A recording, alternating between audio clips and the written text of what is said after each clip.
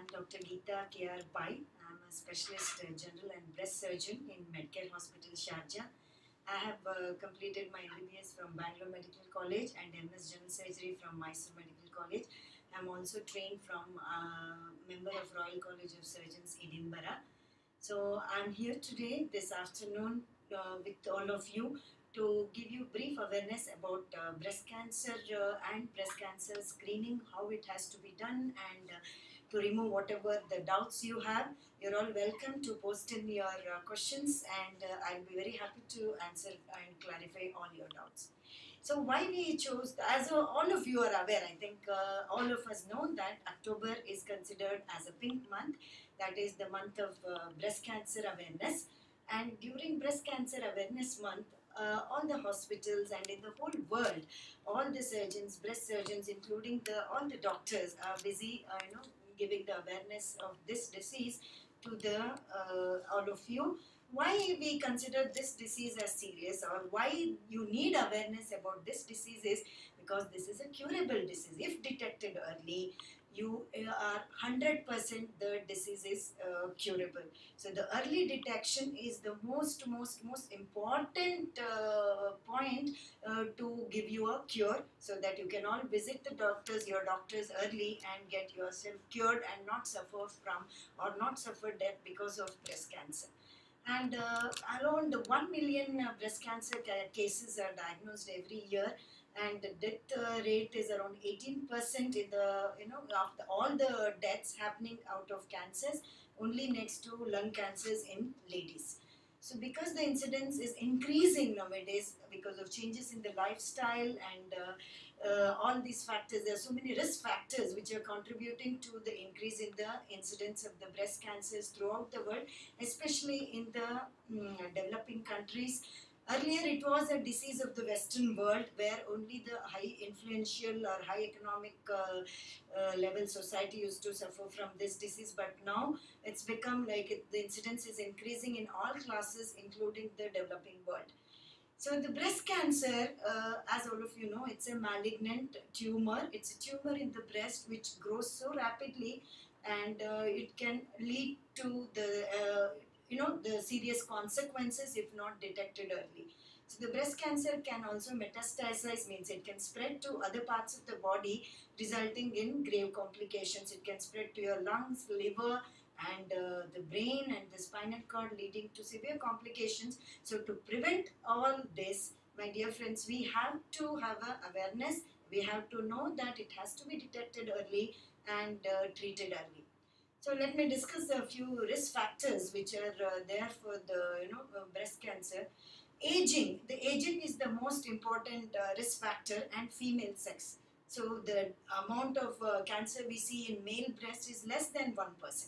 Whereas in females, the incidence is very high, and as you age, the risk increases. For example, if the risk of getting breast cancer is 1 in 2000 when you're 20 to 30 years, it goes to 1 in 250 when you're 30 to 35 years, and it goes to above 40 to 50 years, it is 1 in 170, and then it decreases after 60 to 70 years. The risk is 1 in 70 people can develop breast cancer. So aging itself is a big risk factor for the breast cancer. Then the other risk factors I would like to mention is the menstrual cycle, the onset and the end, like the menarche. We call it as menarche, that is when you start with your cycles, and menopause is when the cycles finish. So if you get a menarche at an early age, for example, if the menarche is comes before the age of 12 years, if it is 7 to 12 years, we give a higher score, that is the risk increases for developing breast cancer. Similarly, if the menopause happens after 50 years, then again the risk goes little higher compared to the menopause happening before 50 years. So the longest duration of your cycle increases the risk for developing breast cancer. And then the third point is the nulliparity. If you are having your first nullipary is not having children or having a child after the age of 30 years increases the risk of breast cancer again. But why is this so? See, the estrogens are the ones which are making the breast cells to develop into cancer cells. So when you're pregnant or when you're breastfeeding your babies, the estrogen is inhibited. So what happens if if you are unmarried, or if you are if you are not having the children, or if you have your child at a very late age, that more than 30 years, then all this they contribute to the increased risk of and stress upon is breastfeeding definitely is a protection for breast cancer. So it removes the risk of breast cancer by more than 20 to 30% in your lifetime. So each child, even if you have one child, two children or three children, each child you need to feed for at least a period of 12 to 18 months, not less than that. When you breastfeed your children for at least 12 to 18 months, this removes the lifetime risk of developing breast cancer by 20 to 30%. Then Anaka, let us discuss about another risk factor, that is obesity, especially menopausal obesity, because the estrogen, the fatty tissue in the body is converted into estrogen, so the level of estrogen increases in obese people. So when the level of estrogen increases, again that increases the risk for developing the breast cancer. Then another lifestyle is also very important, as it is important for preventing so many other diseases. Same way, to prevent the breast cancer you need to have a very good lifestyle. Having especially the fatty food, the animal fat is not good for breast health. So when the animal fat intake is increased, including the dairy products, if it is on a increased level, it can increase. And red meat consumption or any fat from the animal source can increase the risk of developing a breast cancer. And also there is a study to show that 4 hours of exercise in a week can reduce the breast cancer risk by 20 to 30%. So just 4 hours of exercise per week can bring down your risk of developing a breast cancer in future.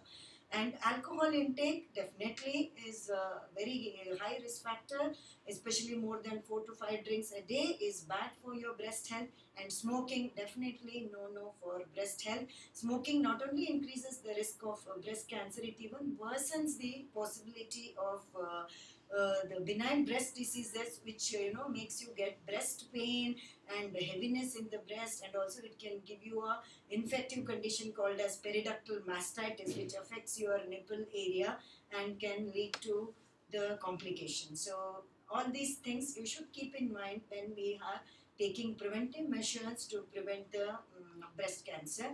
And also one more important guidance I want to give you is self-breast examination. Self-breast examination is a very, very important part of breast cancer awareness, where this is again the intention of self-breast examination is to bring your notice to the early lumps. Whenever you detect, as I discussed in the beginning of my presentation, the earlier you detect the cancer, the higher the chances of getting a complete cure of the disease process.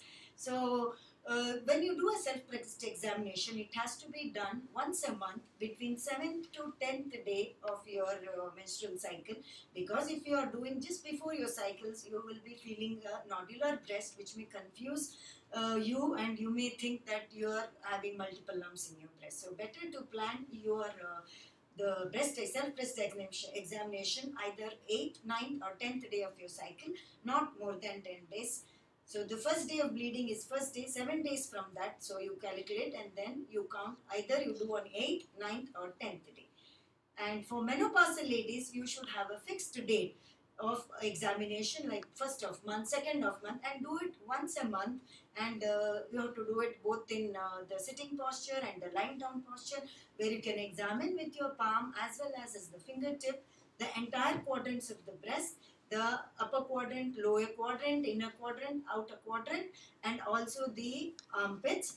And this breast examination has shown that 40% of the breast cancers we detect in the whole world are detected by self-breast examination. So the importance of self-breast examination should not be, should always be taken care of when you are doing a self-breast examination.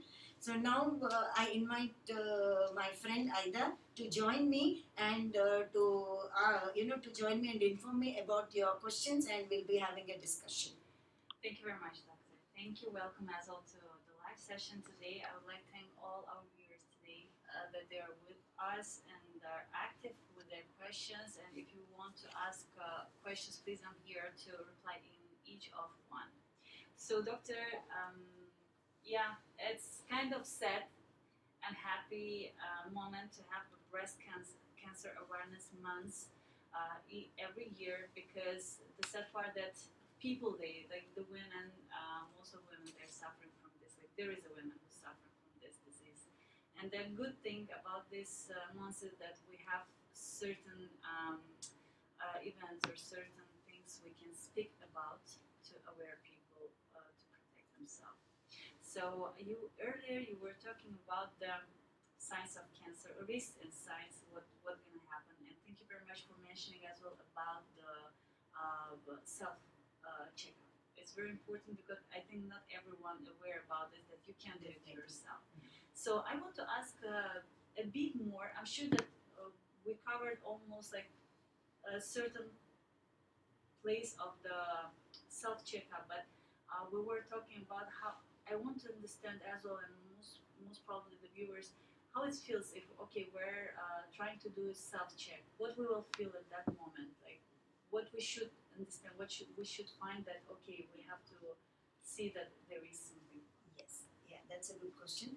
See, breasts are softer to touch, so they should be soft, especially when you examine between 7th to 10th day of your cycle.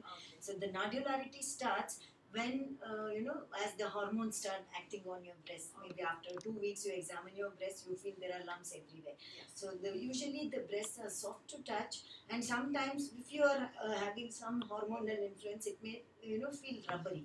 But definitely a lump you will definitely feel.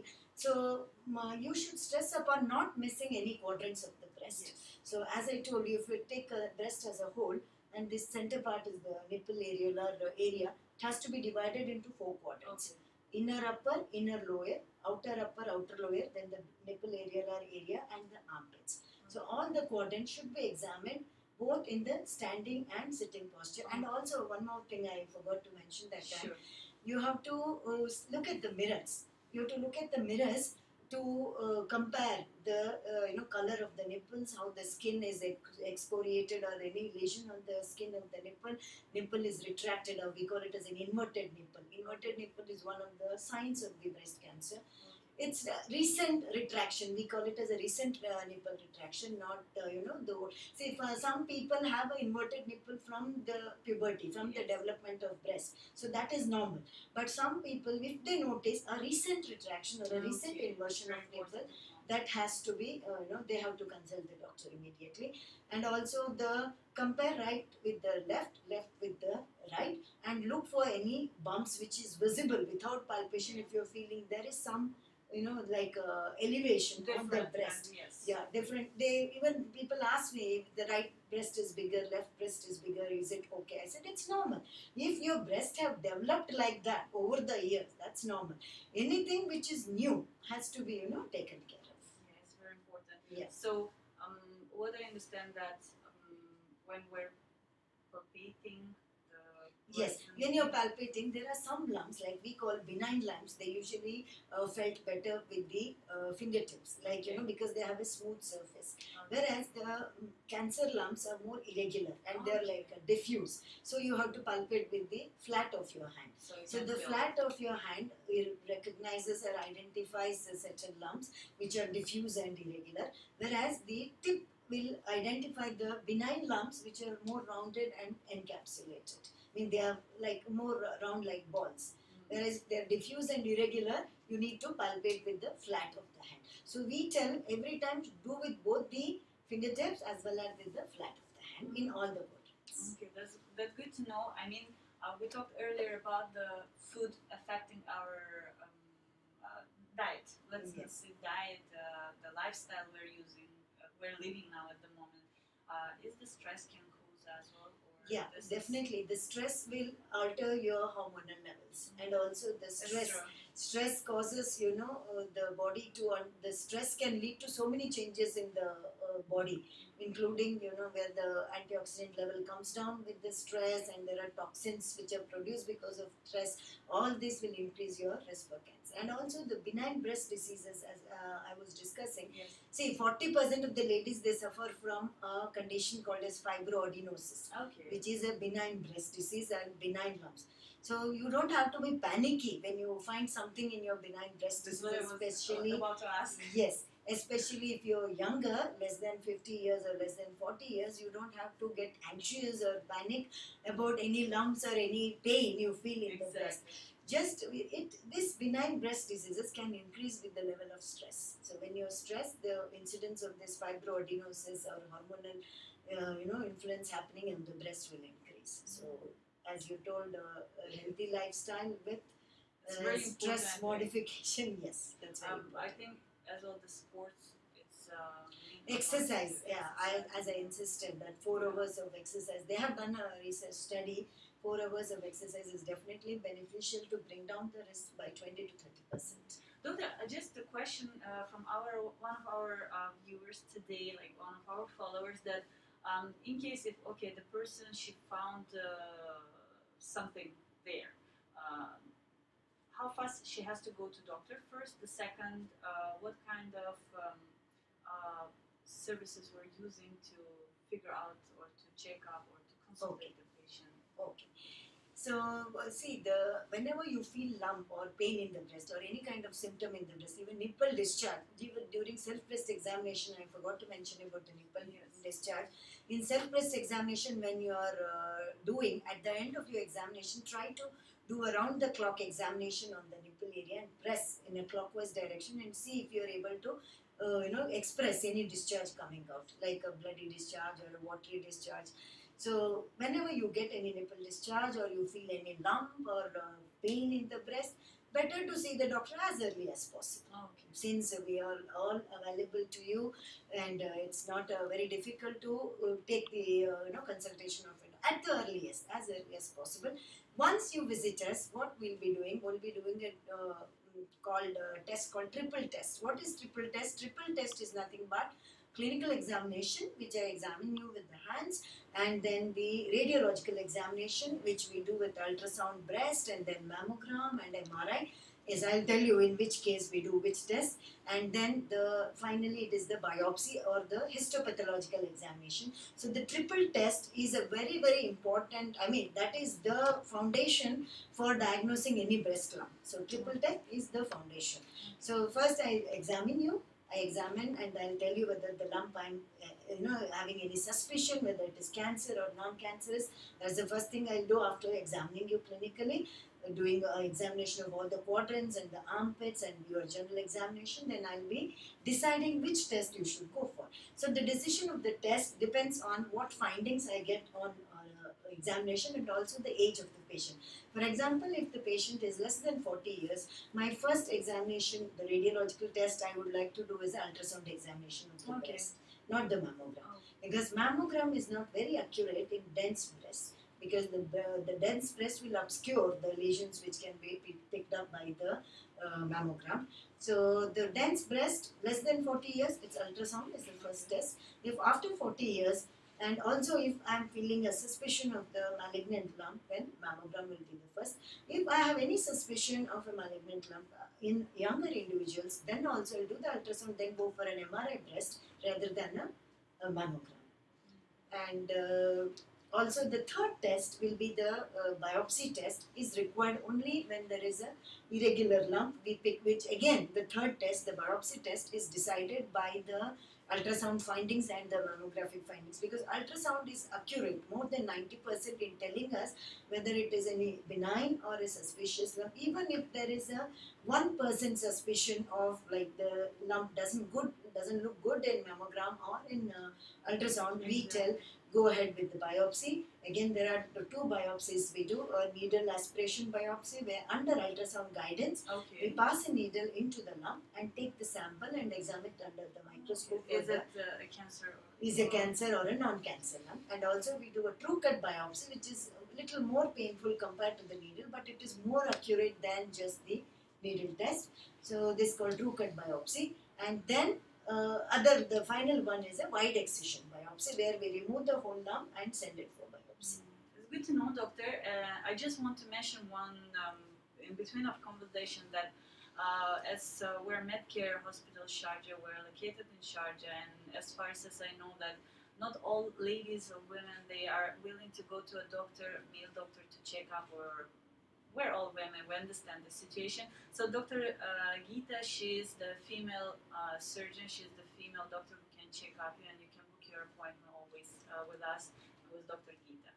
So for the, we talked about a bit about the stage of cancer. Example, there is a first, second, third stage where we can cure, which stage is curable and which stage we need to be careful. And if we have a, like many ladies, they're giving birth and they're finding out that they have cancer, can they feed the baby or no? Like this certain aspect of this part. Yes, sure. That's a good question again.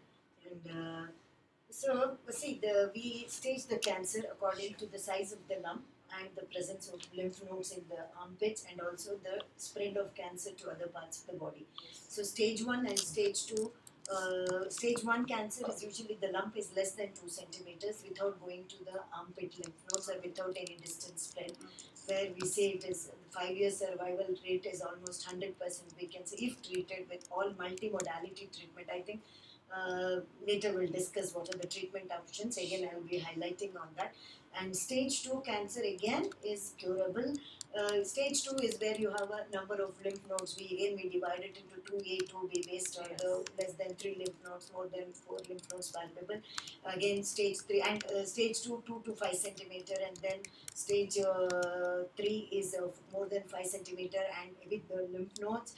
And stage 4 is where we can say the prognosis or the outcome of the treatment will not be good, because they would have spread to other parts of the body like lungs and liver. We call it as a metastatic cancer. So we call it as a locally advanced breast cancer, early breast cancer, and a metastatic breast cancer. And definitely the earlier we detect, as I've been putting my importance on that, it has to be detected early, then only it is curable. And that was a good question you asked me about pregnancy and childbirth. See, there is most cancers, the breast cancer which happen during pregnancy and in the puerperium, that is during post-childbirth, are usually aggressive. They need to be treated very aggressive because they are very aggressive cancers, not like early breast cancers. And there's also a special variety called inflammatory breast cancer. If this happens in a pregnant or a lactating lady, it can be mistaken with a breast abscess. What is breast abscess? It is collection of the pus in the breast.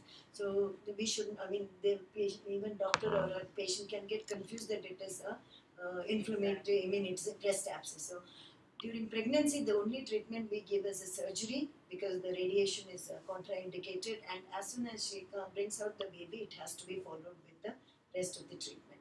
And during lactation, so of course the breastfeeding, if they are diagnosed with the breast cancer, the treatment of the breast cancer will definitely stop them from feeding the baby. Medications depending on what treatment we decide to give her, that will decide whether she can breastfeed the lady.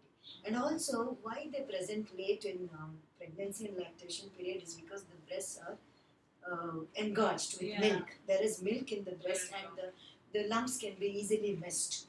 And so we have to be more careful. Exactly. Yeah. So, doctor. But the incidence is quite less. The breast cancers happening during pregnancy and lactation is very less. So my friends, no need to get panicky that you will not be able to locate a lump during pregnancy and lactation.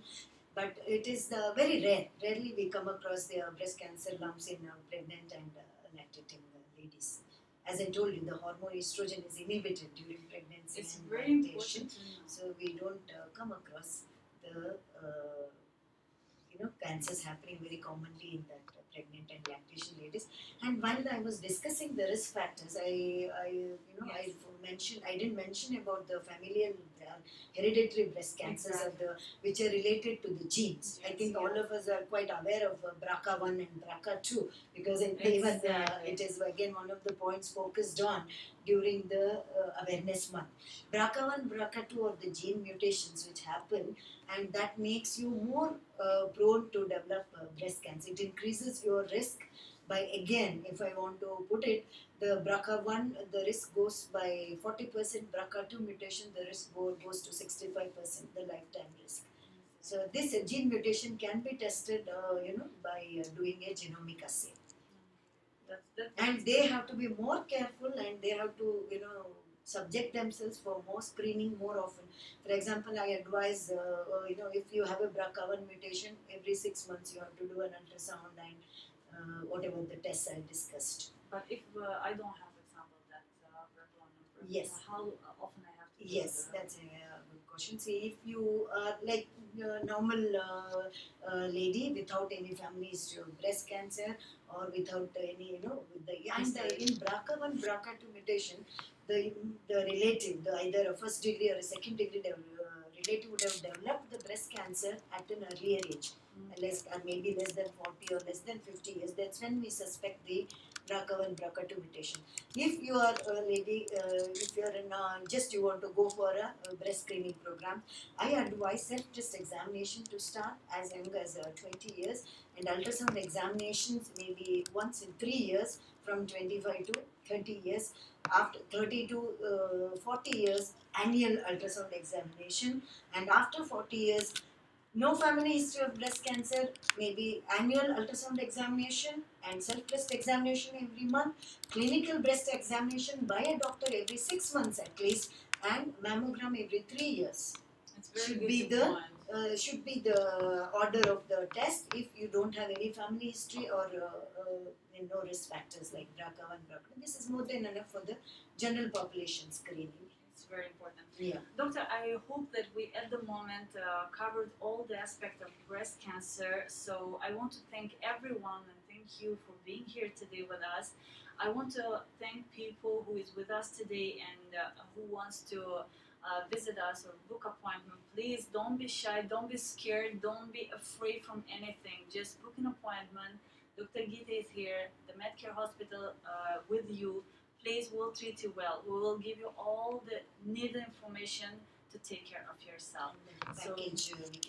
As well, we're running a packages which might be really affordable for you, and we will be happy to give all the source of services you will need to take care of you. So this is very important for us. Your health is important for us. So thank you so much, Dr. Gita. Thank you, everyone, and wish you everyone to be healthy. Yes, doctor. So please, if you want to say something. Yeah. Thank you, my listeners. Hope whatever the discussion we had in the past 30 minutes will help you a lot.